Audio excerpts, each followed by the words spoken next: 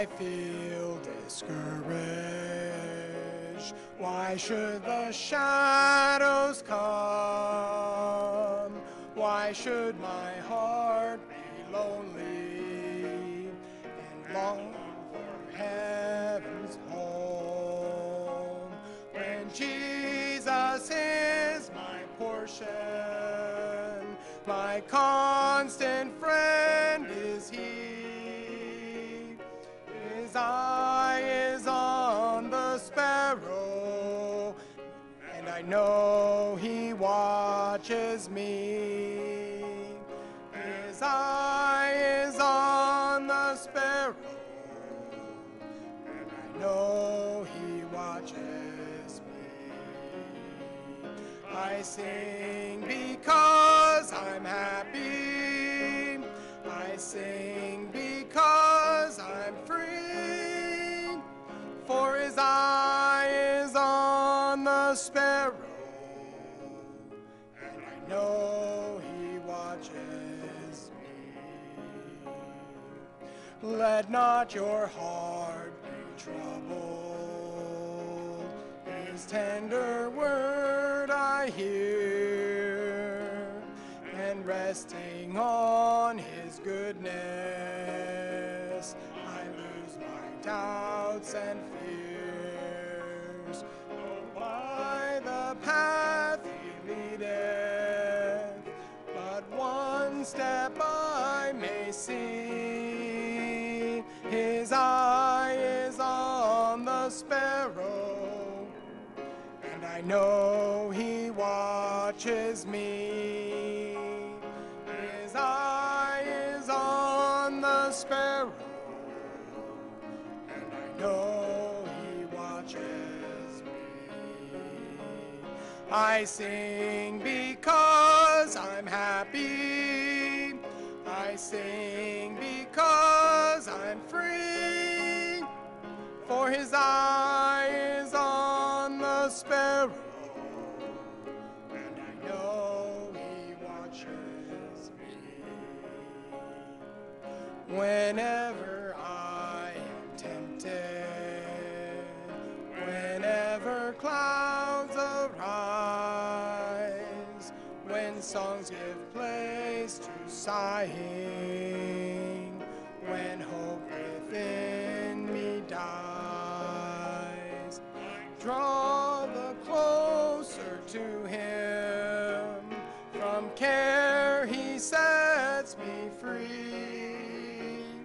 His eye is on the sparrow, and I know He cares for me. His eye is on the sparrow, and I know He cares for me. I sing because I'm happy. I sing because I'm free. For His eye is on the sparrow, and I know He watches me. Please remain standing as we pray for God to bless our tithes and offerings. Men, don't forget we have Masters Men coming up. Today is the due date for your registration, $45 today. And then if you're playing golf, it's an extra $65. Come and see me. I have 11 guys signed up so far. So come and see me, and we can make sure that you are signed up, ready to go with us. It's May 19th, 20th, and 21st. It's going to be a fantastic time, a good fellowship. We might even be able to talk some people that have gone in the years past but have decided that the water business is going to keep them home. Not going to mention any names, but just joking. All right.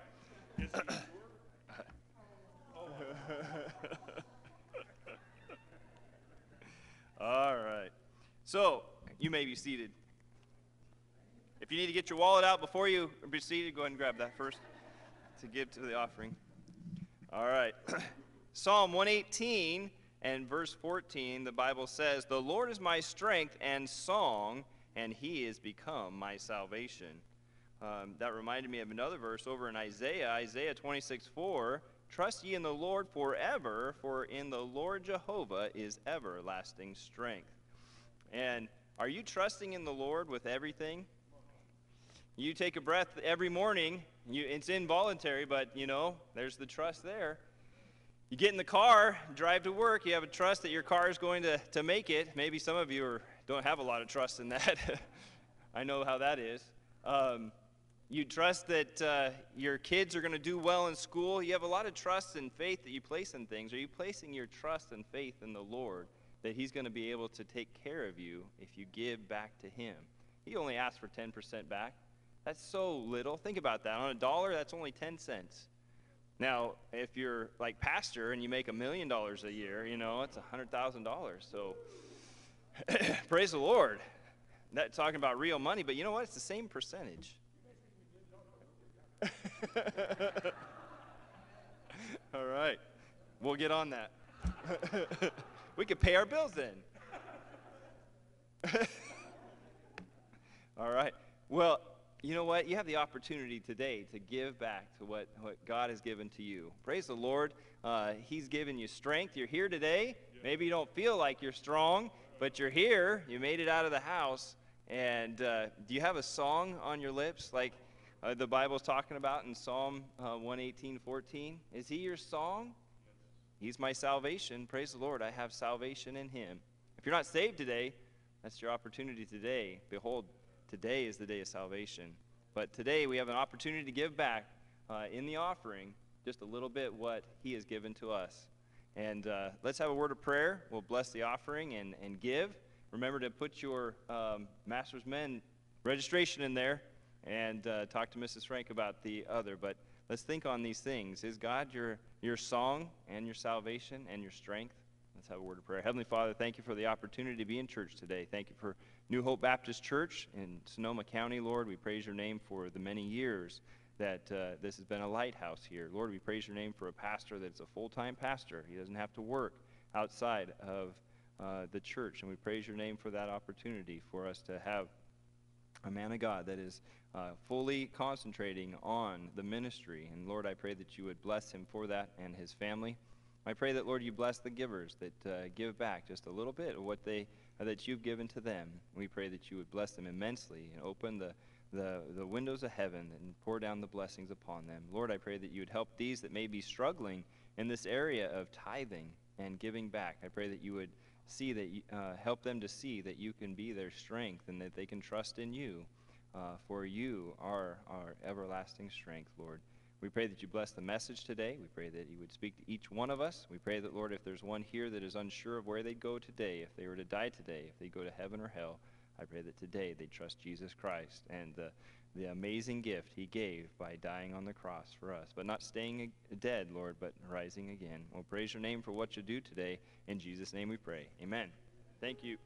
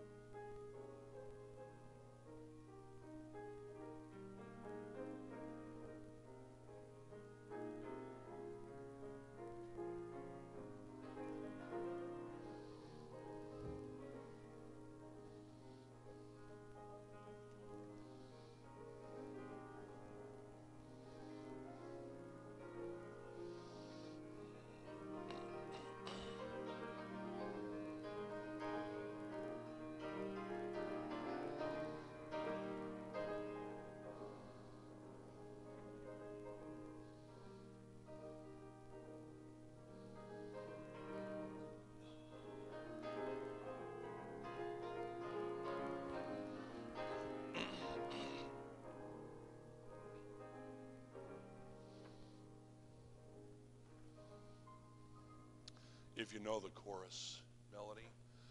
I need thee, oh, I need thee. Every hour I need thee. Oh, bless me now, my Savior. I come to thee. Thank you, sister. 1 Chronicles chapter 16, if you will, please. 1 Chronicles chapter 16.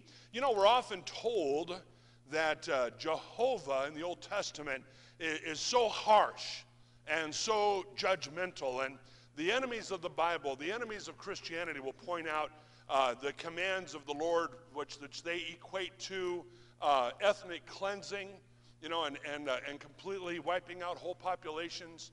And I think that if we were to put ourselves in the place at the time, we would understand exactly why God would issue such commands, which to us seem so overbearing, so draconian, and yet I believe there is very real, very common sense reasons why God had to issue such commands, and I believe it was no pleasure on his part, just out of pure necessity. But nonetheless, when people look at the Old Testament, they almost sometimes wonder, is like they're like a different God in the Old Testament, this judgmental, harsh, angry God, versus the God of love we see in the New Testament, you know, most readily presented by the Lord Jesus Christ. And I'm here to tell you that he's one and the same God. And it's Jesus Christ, the same yesterday, today, and forever. And we have in Jehovah, we have a loving God. And we have a merciful God. And we have a God who provides for his own and who loves and cares for his people. And we see that universally all the way through. And yet we also know that we have a God who will deal with things very harshly, very directly as necessary, because that is what we as his creatures need. We need him sometimes to handle us with a stern hand. But what you see is throughout the Old Testament, the constant drumbeat of this refrain, for his mercy endureth forever. It's not a refrain of, man, you know, watch out, look out, you know, God's out to get you. He's gonna come down on it like a ton of bricks. He's gonna be heavy on you. Now, there are obviously the warnings in Scripture. And those are there for our good, for our admonition. But all the way through, people who are just like you and me, people who messed up and had to have God chastise them and deal with them and correct them, nonetheless, when it's all said and done, they had to confess his mercy endureth forever. You're holding here in 1 Chronicles chapter 16 to lead into this. Let me just describe to you that there is an object that God had his people make as they were journeying out of Egypt through the wilderness. And it was called the Ark of the Covenant, not to be confused with Noah's Ark, the great ship by which the Lord preserved 8 souls and two of every kind of creature except for the clean animals that were used for sacrifice and for human consumption. And of those, there were 7 of each. And that's how all those species were saved, and how humanity was saved was on that ark. We're not speaking of that ark.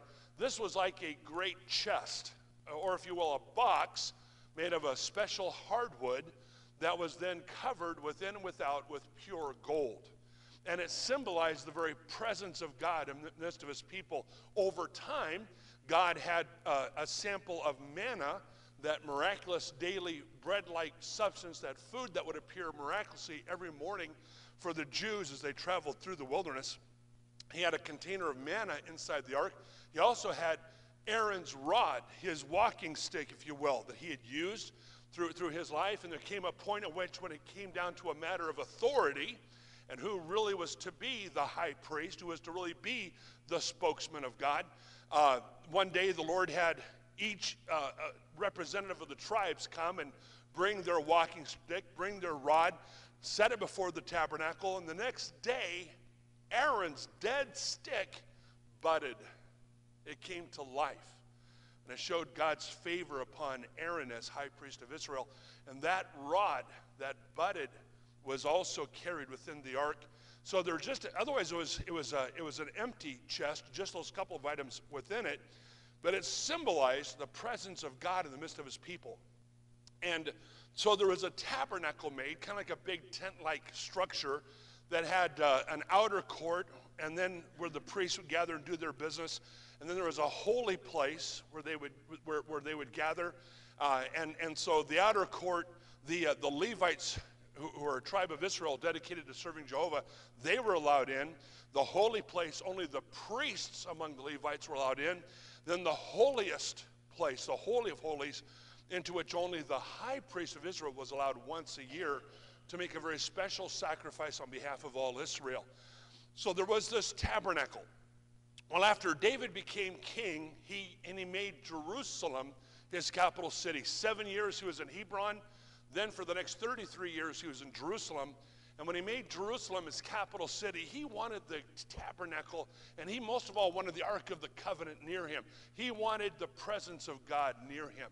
And so he made arrangements to bring the Ark of the Covenant. And so there came that point at which the Ark finally arrived in Jerusalem. And we see here in 1 Chronicles chapter 16, in verse number 1, so they brought the Ark of God and set it in the midst of the tent that David had pitched for it, or if you will, a new tabernacle. And they offered burnt sacrifices and peace offerings before God. And when David had made an end of offering the burnt offerings and the peace offerings, he blessed the people in the name of the Lord. Verse number 4. Verse 4, and he appointed certain of the Levites to minister before the ark of the Lord, and to record and to thank and praise the Lord God of Israel. So what a job that would be, man. It's my job, my full-time job, just to remember God's blessings upon our people and record the things that God's doing for us, and then to thank him for those things and to praise him for it continuously. Verse number 7, then on that day David delivered first this psalm to thank the Lord into the hand of Asaph and his brethren. Asaph was a chief musician, and so starting at verse number 8, David had given a psalm that begins in verse 8. He'd given it to Asaph so they could begin to practice it and begin to sing it before God and before the people of God. I want you to notice, beginning of verse 8, this psalm begins, and I want to point out 10 things that we should do as the people of God. All right, beginning of verse number 8. Number 1, give thanks unto the Lord. Number 2, call upon his name. Number 3, make known his deeds among the people.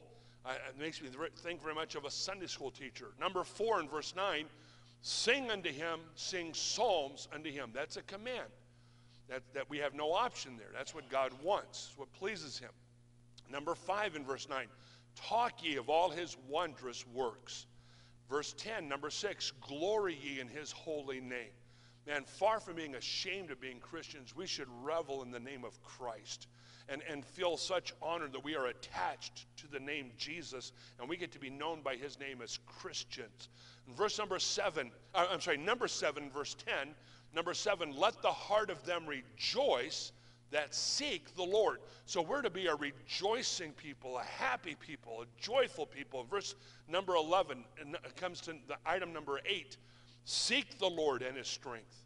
Number 9, seek his face continually. So it's not just once, nor even once in a while, but we're to constantly seek the face of God, which tells me then he's not equally available to all. Like it or lump it, there are times in certain situations where the face of God is turned toward you and the face of God is turned away from you. There's times when he is accessible to you, times when not accessible to you. And it's not because he is somehow finicky, and hard to approach. It has much more to do with you and me and how we are pleasing or displeasing him. And so we're to seek his face. That should be an object of ours. Man, I want God's face turned toward me, and I want to get to know him better, and I want his favor, and I want to be close to the Lord. And then the 10th item is in verse number 12, remember. Remember. Remember what? Remember his marvelous works that he hath done. Remember his wonders. Remember the judgments of his mouth. And that's recorded for you in the word of God. So the things he's done, you remember. The wonderful, miraculous things he's done for you in your life, don't let them slip on by. Don't forget them. Remember them and utilize that memory at times when you are discouraged or when you are wondering, where is God? You got to remember, oh no, he's there. He's there. He's shown himself marvelous, wonderful in the past. And then remember the judgments of his mouth, what God expects of you. Dropping down to verse 28. Verse 28. Give unto the Lord, ye kindreds of the people. Give unto the Lord glory and strength. Give unto the Lord the glory due unto his name. Bring an offering and come before him. Worship the Lord in the beauty of holiness. Verse 34. Verse 34 says, oh, give thanks unto the Lord. Why? How do you know that he is good? It's right there. We're to give thanks to the Lord for he is good. How do I know he's good? His mercy endureth forever. Verse 35, and say ye, save us, O God of our salvation, and gather us together, and deliver us from the heathen, that we may give thanks to thy holy name and glory in thy praise. Blessed be the Lord God of Israel forever and ever. And all the people said amen and praise the Lord. So we're to give thanks to the Lord. He is good. His mercy endureth forever. And he's a God. His mercy is always there. It's always available. It's accessible. Now, you may feel like at a given time in your life you're not sensing the mercy of God. And there are times we do go through chastisement. And there are times when because of our own disobedience, there's something of an alienation from the Lord. There's a separation because I've drifted away. He didn't leave me. I left him. And I've got to close that. I've got to work at closing that gap. But I'm saying that the point is, his mercy is always hovering. It's always there. It endures forever. Hey, it endures when I'm behaving myself, and it endures when I'm rotten. The mercy is still there. Now I may remove myself from access to it, but it's still there. It's still available. The mercies remain, and they're everlasting. Its mercy endureth forever. The reason why I'm not going to go to hell it has nothing to do with me. It has to do with me trusting in his finished work upon Calvary, and his mercy toward me will endure forever. And his mercy is always there. Now, as a result of that, in verse 35, there are times when you do find yourself in trouble, you do find yourself facing trials, you do find yourself in the storms of life, and you say, hey, God of our salvation, in a general sense, save us specifically in this instance, in this matter I'm facing at this moment. And we're asking for your deliverance. And the reason we're doing it is not just so the pressure's off me, not just so I have a good life, not just so that I can just go back to being brain dead again and forget about you again and ignore you again. No, I'm asking you to do this that I can have another cause to give thanks to your holy name, and I can glory in your praise. And then David said, you are to make the Lord God of Israel happy with you. Blessed be the Lord God of Israel. We want him pleased. Now the people responded with what word? They said amen. Amen is an oral acknowledgement of truth. That's why we use it around here. That's why we're very comfortable with it, and we utilize it. And I love it when we say amen, because it's saying that is right, that is true. And more than that, it's an indication that I am submitted to that truth. And that could be why when Brother Frank wants to talk about tithing, it's very quiet in here. Because there are those who want to acknowledge the truth, but they're not wanting to submit to it.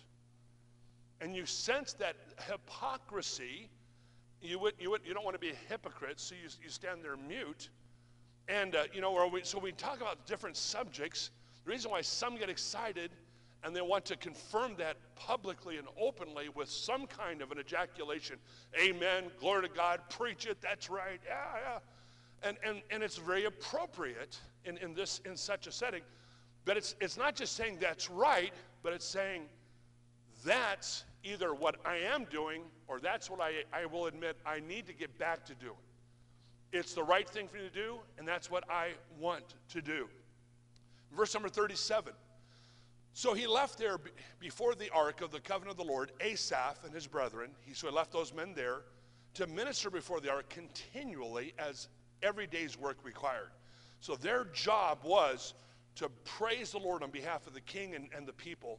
Verse number 40, their job included to offer burnt offerings unto the Lord upon the altar of the burnt offering continually morning and evening, just as you and I are to send up a sweet-smelling savor to our Lord morning and evening. some time carved out of your busy schedule where you're giving the incense of praise and prayer to your Lord. You're making that sacrifice of time, and you're turning your attention away from something your flesh wants to do something which is pleasing to your Savior. And it says there in verse 40, and to do according to all that is written in the law of the Lord, which he commanded Israel, and with them Heman and Jeduthun. And I just want to make right here a dogmatic statement. I want you to notice in verse number 41, the he-man loves the Lord. Amen? The real he-man loves to serve the Lord. So I would say, what'd you come away with in church this morning? What was your takeaway? Think he-man. I want to be a he-man for Jesus. And I hope that's more than just our ladies who are doing that, you know. So anyway, there's that he-man in verse 41. And the rest that were chosen, who were expressed by name, to give thanks to the Lord. Why? Yeah, I'm glad we have one person on this side and one person on that side. Look at their Bible in verse 41. Now they were to give thanks to the Lord. Why? Thank you, that's right, because his mercy endureth forever. That's worth thanking God for. Beloved, I need that mercy. As hard as I try, I'm always going to come short of perfection. Now, I understand perfection in the sense of spiritual maturity. I'm to strive for that. But I'm always going to come short of sinless perfection while I'm in a body of flesh. He has every reason, every right to zap me with a bolt of lightning, or have the earth open up and I fall into the pit, or I have an accident, or I get a dread disease, or whatever. By the way, if any of those things have happened to you, I'm not claiming that somehow it's necessarily the punishment of God or his chastisement. There are many reasons why God leads us through difficulties. But I'm just glad that I deserve that perpetually. And I marvel at how good God is to me and to my wife and to our family and to our church. I marvel at the goodness of God. His mercy endureth forever. Let's take a moment to pray. Lord Jesus, bless us now through the balance of the message. And I pray that as this is given to us throughout the scriptures in the Old Testament to show what a good and gracious God you have always been, whether it's the Old Testament, Jehovah, or the New Testament, Jesus, God is always good. And we love you, Lord. And I pray that what we will leave with here today, indelibly imprinted upon our minds, is your mercy endures forever. And may we be grateful for it, see evidences of it in our lives, and thank you and praise you continuously for your goodness, which is so much more than we deserve. It is your grace. It is your mercy.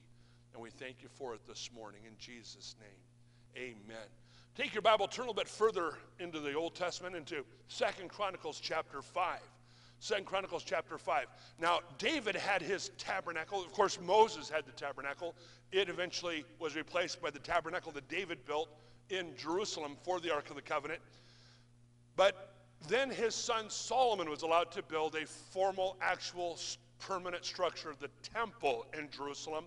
And there in the Holy of Holies was the Ark of the Covenant, overshadowed by two great statues that were cherubim, or angelic beings, that had their wings outspread, so that on the one side, one touched the wall on one side, and then touched the cherubim next to him on the other side, and that cherubim touched, and then touched the wall on the other side, and they both hovered over the Ark of the Covenant. And the Ark of the Covenant became a mercy seat, and became, as it were, a throne where the presence of God was centered.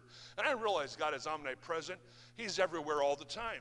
But he chooses to be in certain places at certain times in a special way, in an extraordinary way. You can sense that sometimes when you are outside of a church like ours, and especially if you're outside our society, which has been so thoroughly inundated with biblical truth. But you go some places outside our country and out of our culture, and you can sense the oppressiveness there. You're in Satan's playground. You're on his turf. You can tell it. Some of you have been in third world situations with the military, or maybe you were raised in a third world situation, or maybe you visited family in some of the parts of say, Mexico that are totally dominated by the Roman Catholic Church or by the indigenous religions. You have sensed that God's not there like he is here this morning. And so he was there in a very special way, there at that mercy seat. So we come into 2 Chronicles chapter 5 and verse 1. The temple is now being completed that Solomon had made, and it says in verse 1, thus all the work that Solomon made for the house of the Lord was finished, and Solomon brought in all the things that David his father had dedicated, and the silver and the gold and all the instruments being both musical instruments and instruments in the sense of the implements used to do the work of God, the sacrifices and so forth. And Solomon put among the treasures of the house of God. Verse 2, then Solomon assembled the elders of Israel and all the heads of the tribes and the chief of the fathers of the children of Israel unto Jerusalem to bring up the ark of the covenant of the Lord out of the city of David, which is Zion. So it's time now to put it specifically inside the Holy of Holies in the temple. Verse number 5, and they brought up the ark and the tabernacle of the congregation and all the holy vessels that were in the tabernacle. These did the priests and the Levites bring up. Verse 7, and the priests brought in the ark of the covenant of the Lord unto his place, to the oracle of the house, into the most holy place, what we know as the Holy of Holies, even under the wings of the cherubims. Verse 13, and it came even to pass, as the trumpeters and singers were as one great musical, looking for the right word, I want to say noise. Yeah, and I'm even avoiding cacophony because it kind of speaks of noise. But one great blast of music, one great blast of melody. Would you suggest, Brother Preston? Chorus. A great chorus of sound. But I want to flourish. Man, you guys are good. I'm gonna have Preston and John right here, and man, that's even better than the online thesaurus. So, and what we say, what's a thesaurus? It's a man about 60 plus, 70 years old who spouts off. He's an old dinosaur that spouts out words to help you. And so that's a thesaurus. And so, yeah, the great flourish of beautiful sound. That we're not talking about like in a rock concert. We're not talking about in modern so-called praise and worship and the average church of today. But it was a great unified sound of both voices and instruments. And there were cymbals. And it was all, the purpose of it in verse 13 further in was that they praised the Lord, saying, now find it here toward the end of verse 13, for he is what? He is good. How do we know that he is good? Amen. That then the house was filled with a cloud, even the house of the Lord, so that the priest could not stand to minister by reason of the cloud, for the glory of the Lord had filled the house of God. God's very presence filled that place like a cloud. Remember, he led the children of Israel through the wilderness by a pillar of cloud. It's one of the manifestations of God, and his presence filled that place to the point that the priests were, whether it was by fear or inability to breathe or just being overawed, they just could not remain there. They had to step away. They had to get out of the temple as the Lord filled that place. And it all was triggered when they cried out how the Lord is good. His mercy endureth forever. At that point, that's the point at which God made his special presence known. I wonder how much more we would sense God in our lives if we acknowledge how good God is. Instead of always harping on what we don't have and what we're lacking. And if we got our eyes off from that, and by the way, that would sound pretty pathetic up against a Christian serving God today in the third world. And you are so stinking rich, it's shocking. The poorest person in our church is so far above the world norm, the world average. You don't have to survive on $1 or $2 a day. You get to drink pure water instead of water out of a creek bed or a river or a marsh filled with bacteria. You don't have to worry. You're in a place, you don't have to worry about malaria here. My son is in a place right now where there's we're just hoping he comes out of it with his son without either what's it called, the Zika flu or malaria or some other. Then they've been swimming in rivers, they've been drinking the water, probably breaking all the rules. We're hoping that he doesn't get dysentery or, anything of that nature. And but that's what they live with, those people. That's what Joey Ondo lives with in the Philippines and the other pastors there.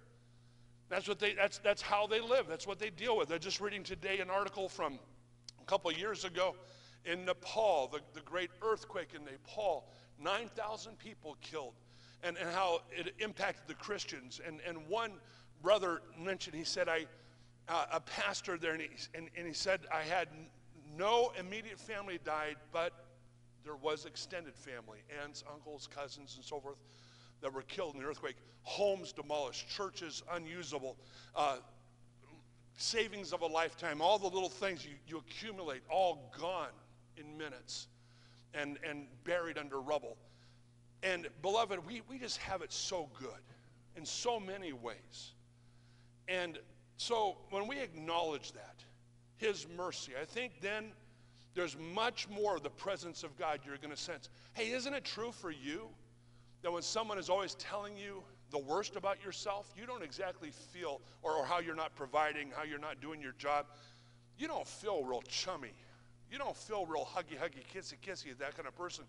Man, it's just like you're wanting to back away and say, fine, if that's how it is, and I'm sorry, I'll just become less and less a presence in your life. Excuse me for living, And whereas the person who's constantly expressing appreciation and gratitude, and they acknowledge the little things you do, man, you're wanting to get closer and closer to that person. You gravitate to that person. Turn please to 2 Chronicles chapter 7. We're bypassing chapter 6. That's Solomon's great prayer of dedication of the temple. We come into chapter 7 and verse number 1. Now when Solomon had made an end of praying, the fire came down from heaven and consumed the burnt offering and the sacrifices, and the glory of the Lord filled the house. And the priests could not enter into the house of the Lord, because the glory of the Lord had filled the Lord's house. And when all the children of Israel saw how the fire came down and the glory of the Lord upon the house, they bowed themselves with their faces to the ground upon the pavement. Now just pause right there. Isn't that interesting? This is real worship. It's not jumping up and down. It's not going into an ecstasy. It's not dancing. It is a profound awe that drives you to your face before God. And it says, it goes on in verse 3 to say, they bowed themselves with their faces to the ground upon the pavement and worshiped and praised the Lord, saying, for he is good. And how do you know that he is good? Go to 2 Chronicles chapter 20. 2 Chronicles chapter 20. After Solomon passed away, the kingdom, I won't go into all the details, but the kingdom of Israel was divided. There was, in essence, a civil war. And although fortunately not with a war, but there was just a political division. 10 tribes went their own way and retained the name Israel. 2 tribes were abandoned to the heirs of David, and that was known as the kingdom of Judah. That was still based in Jerusalem. And you see then a history of the kingdom of Judah that continues on from that point through the balance of its history. It goes something like this: regression, repression, revival, relief, reparation, repose, and then they'd go right back into where they would regress once again. So in other words, regression. They would, if you will, they'd backslide on the Lord.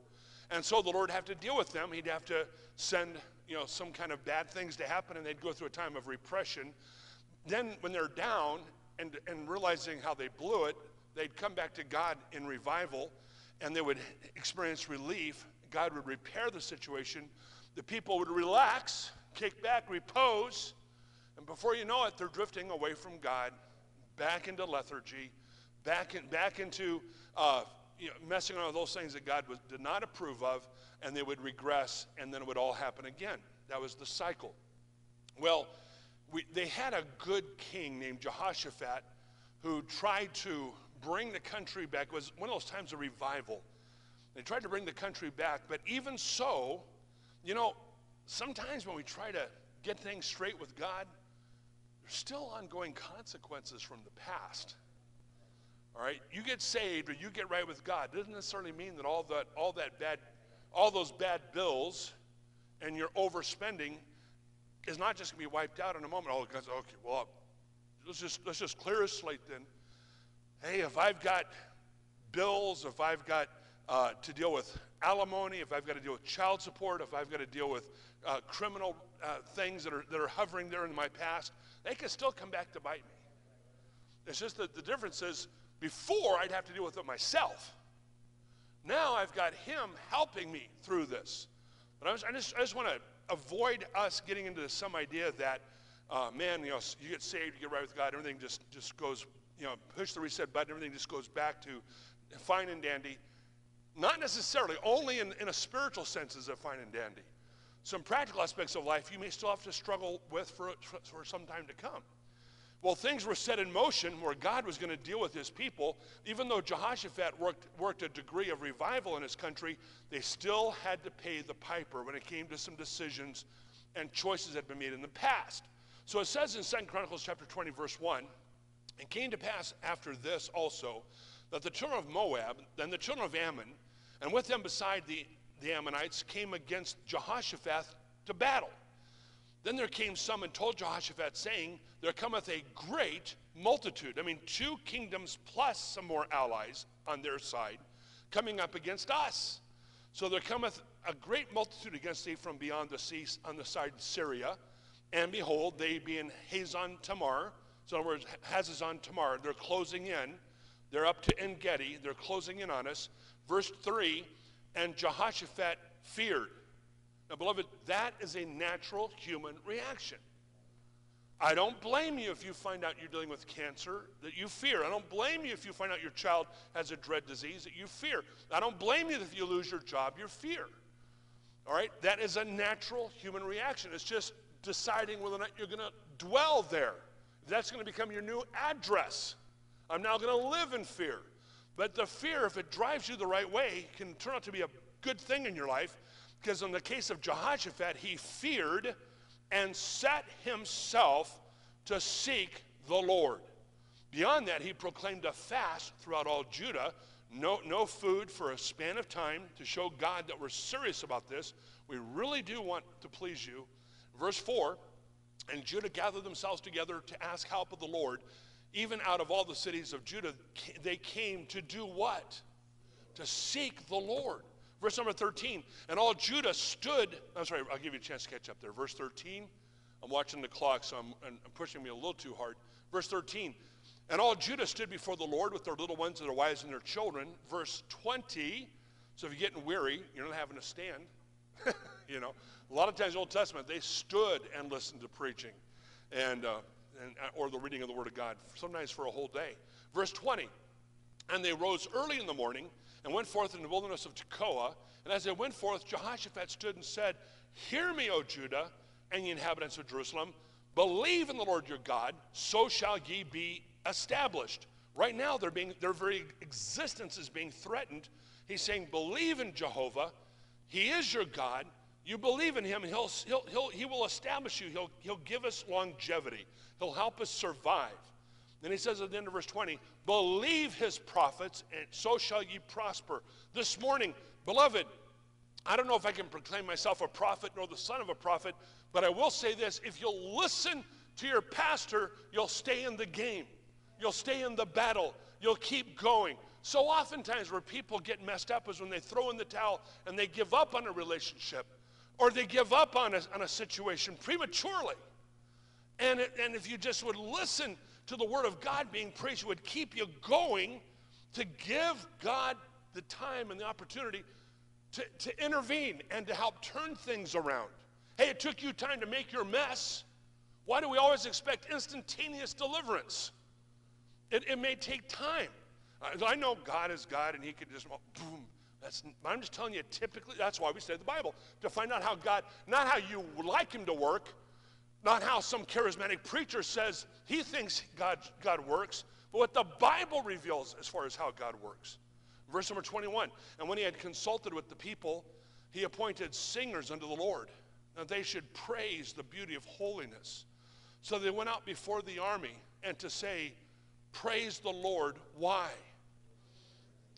Yeah. Hey, they went in front of the army. Now, we don't recommend this strategy for Afghanistan because we are not a nation with this kind of relationship with the Lord Jesus Christ. But it worked in this age where Israel was God's people. And so, what went out first was not skirmishers. Went out first was not who are the guides? The scouts. It wasn't scouts. And boy, I wish I could come up with another S. It wasn't skirmishers. It wasn't scouts. It wasn't, what's that? It wasn't snipers. Yeah. Or sappers. Yeah. But it was, what went out front of the army were singers. Yeah, we're got them in. S, S, S, S, woo. And so, weird stuff get a preacher excited. You have to understand, you know. When your whole life is about words, you get into weird stuff. So, anyway, it's like, what was it, Larry? You were on a roll this here during your time. You had 3 S's going. I was about to say, I got to write this down, man. It's salvation. Oh man, see, that's why you got to write it down. It was the 3 things. All right. So yes. So they sent these guys out front, and they were praising the Lord for his mercy endureth forever. Verse 22. And when they began to sing and to praise, the Lord set ambushments against the children of Ammon, Moab, and Mount Seir, which were come against Judah, and they were smitten. And I think we could see more miraculous deliverances in our lives from the Lord if we praised him more and complained a lot less. Praise him more. You know, what father doesn't? My dad is so great. He's so handsome. He just, son, you ain't said nothing yet. Man, you know, the more you're praised, the more you want to perform. Would you please go to Ezra chapter 3 and verse 10. Ezra chapter 3 and verse 10. We'll see what we can squeeze in the next several minutes here. As you come to Ezra chapter 3, Judah was eventually conquered by Babylon. They backslid one time too many, went a little too far. God finally said, enough's enough. You need a prolonged period. Our captivity was the years 1985 to 1987 in our marriage. As a result of my backsliding, as a result of my bad decisions, we went into a 2+ year captivity, and which we hope we never will have to ever go through again, anything like it. But for them, it was 70 years. And then they were allowed to return and to rebuild Jerusalem and rebuild the temple. We're told in Ezra chapter 3 and verse 10, and when the builders laid the foundation of the temple of the Lord, remember the temple had been destroyed by the Babylonians, so a new temple is being erected. When they had laid the foundation, they set the priests in their apparel with instruments. So it's, guys, get out of your work duds, get into your priestly attire, and which is also interesting that there's apparently a way to dress when you're doing the things of God and a way to not dress when you're doing the things of God. And in verse 10 it says, and the Levites, the sons of Asaph, with cymbals, to do what? To praise the Lord after the ordinance of David, king of Israel. Now, beloved, this marks a good tradition. Don't be freaked out by the word tradition. Oh, Jesus was so against tradition. He was against the tradition of the Pharisees that was against the commands of God. A bad tradition is anything that goes contrary to the Bible. A good tradition is something that reinforces the Bible. So is there anything in the Bible that says thou shalt have Sunday school? No. So a lot of churches, they have abandoned Sunday school. It's a tradition. Now we ask, is it a bad tradition or a good tradition? Well, if it's taking us away from the Bible, we ought to get rid of it. But if it's just a matter of I'm too lazy to get up in the morning, or I can't find anybody in our church with enough character to want to teach our children Bible truth,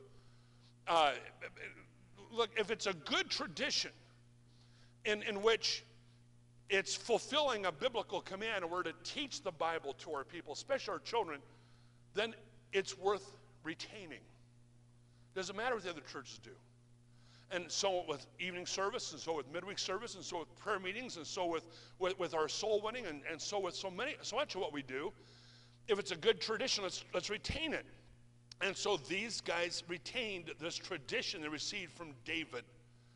And they praised the Lord. Now I want you to notice how they praised him. It says with cymbals, after the ordinance of David, king of Israel. They had trumpets in verse 10. They had cymbals. You know, it doesn't look, though, like it was a concert like what Nebuchadnezzar had when he erected his image. And he had all the people bow down to his image. Wow. So what happened was the Hebrews had been in Babylonian captivity for 70 years, but when they came back, they did not praise God with Babylonian music. They retained Hebrew music. I emphasize this right now because we're not going to praise our God, our holy and righteous God, our pure and loving Savior, using Egyptian or worldly or Babylonian music. We're going to keep it where it is recognizable as the songs of Zion. Distinct. I think if we went out in the parking lot and we said, hey, let's attract some Vertex people, let's sing some of our songs, they would say, that's not our music. If we were attracting them over because they heard us rocking out, some would rejoice. Oh, look, we got more young people in the church. Oh, look, you know, they're hearing the gospel. But can I say that they're being brought under a false pretense, under false colors? And I question in the long run how much really is being accomplished by that. Anyway, just to put that out there to you. Now, verse 11, and they sang together by course. In other words, it was decently and in order. There was an orderliness to it. So it wasn't just a loud, rambunctious noise. It was very much like our song service. It was a song we'd sing together. And then another song we sing together. And then a special by Mrs. Scott, the offertory. And then perhaps a special number by somebody. And it's by course. And it was all done in praising and giving thanks unto the Lord. Wow, I think that's a big difference right there. It's one thing for it to be the spotlight's on me. And I want to impress you with how I love Jesus. Oh, just how I love Jesus.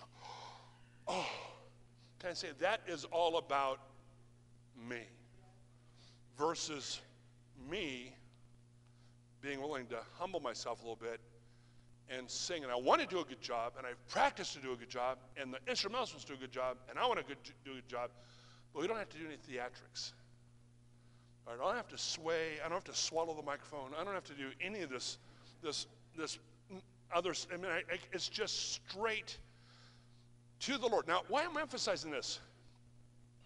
I do, because I'm seeing how many of our people are being razzle-dazzled by this entertainment-based Christianity and being drawn into it, but they're not lasting, nor are their children.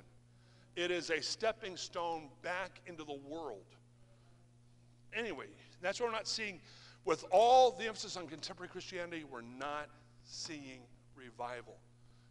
There are some megachurches out there, but it's not impacting the culture, at least not in a positive sense. So anyway, we're in verse 11. They sang by course and praising and giving thanks to the Lord. And why did they praise and give thanks to the Lord? Why?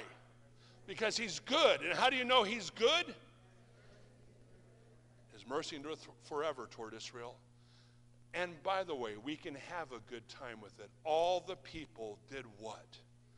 They did. Bless God. They shouted with a great shout when they praised the Lord, because the foundation of the house of the Lord was laid. You know, there's 3 groups of Christians are going to be in heaven. The one is going to be bummed, like, dude, it's not a concert. Well, they just like sing like hymns up here. there's going to be another group going, oh, it's just so crazy up here. These people they're shouting. They're just, I can't believe it. And then there's going to be the third group, the Baptists. I love this. Yes. I've spent my lifetime getting ready for this. It's our music. It's our Savior. It's our Bible. It's our way of doing. Anyway. All the people shouted when they praised the Lord.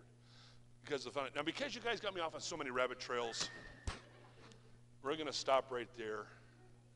And, yeah. I'll close with this. David used his Psalms, and we'll see this again maybe in a future week. Well, yeah, I think there's enough here to justify it. Let's just go back and review this. David used his Psalms to teach his people repeatedly to, number 1, give thanks unto the Lord. Number 2, call upon his name. Number 3, make known his deeds among the people. Number 4, sing unto him. Sing psalms unto him. Number 5, talk ye of all his wondrous works. Number 6, glory ye in his holy name.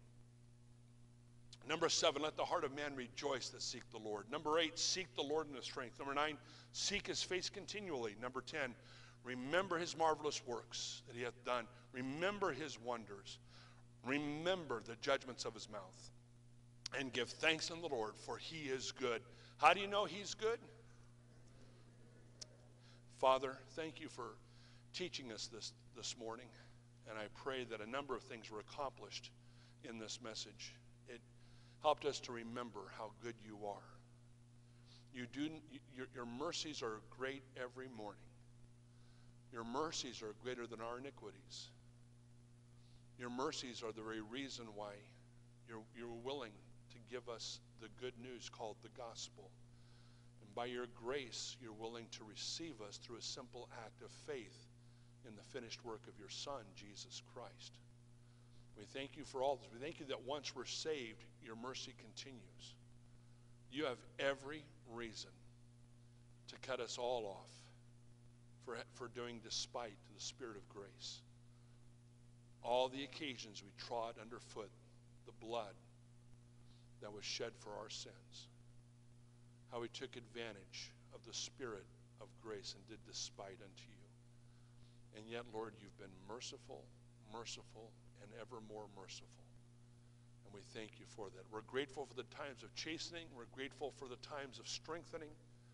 But we're also grateful that far more often than not, your response to us is that of mercy. Thank you for it.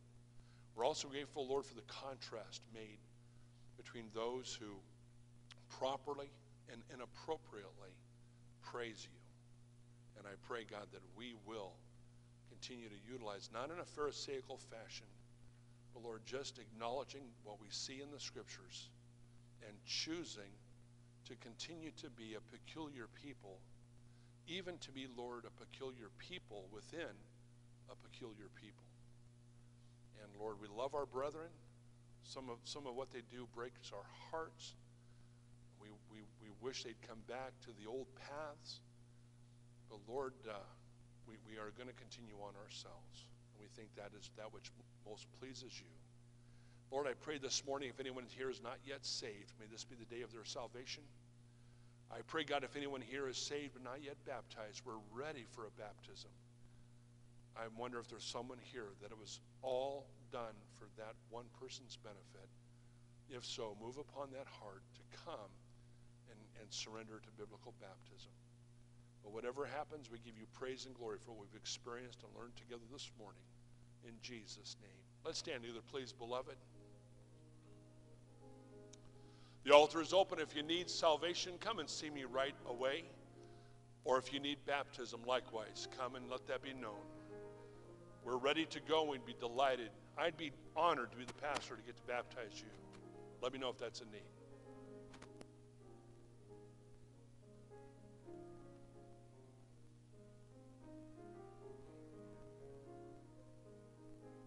The invitation continues. You're welcome to use the altar and pray. And if you're able to, turn with me to hymn number 161, 161. We'll sing softly and tenderly.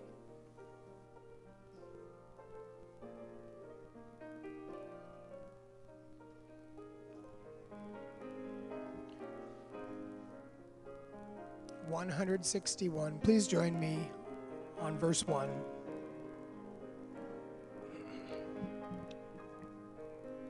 Softly and tenderly Jesus is calling, calling for you and for me. See on the portals he's waiting and watching, watching for you and for me. Come home, come home, ye who are weary, come home. Earnestly, tenderly, Jesus is calling, calling, O sinner, come home. Why should we tarry when Jesus is pleading, pleading for you and for me? Why should we linger and heed not his mercies, mercies for you and for me? Come home, come home, ye who are weary, come home. Earnestly, tenderly, Jesus is calling, calling, O sinner, come home. Time is now fleeting, the moments are passing, passing from you and from me. Shadows are gathering, deathbeds are coming, coming for you and for me. Come home, come home, ye who are weary, come home.